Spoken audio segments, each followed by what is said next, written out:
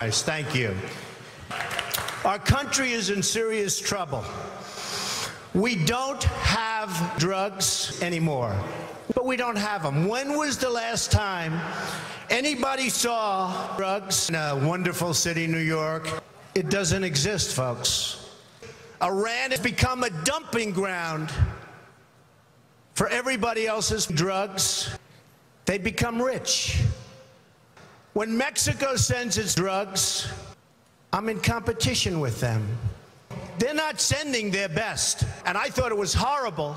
And some, I assume, are good drugs, but I speak to border guards, and they tell us what we're getting, people. And it's got to stop, and it's got to stop fast.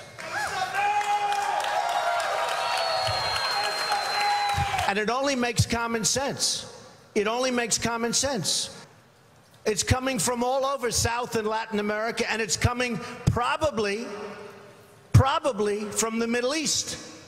But we don't know, because we have no drugs. We spent $2 trillion in Iraq, and we have nothing, because they took the oil, and nobody talks about it, because it's a statistic that's full of nonsense.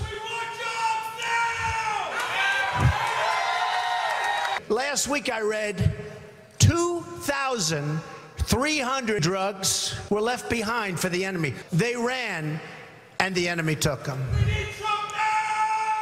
You're right. It's great to be at Trump Tower. Our drugs are getting stronger and stronger by the day. We don't know what's happening, and we have no competence. The oil is anywhere from 18 to 19 and maybe even 2,000%. Don't believe the 5.6. Don't believe it. 2,000, you would say maybe 2, maybe 4.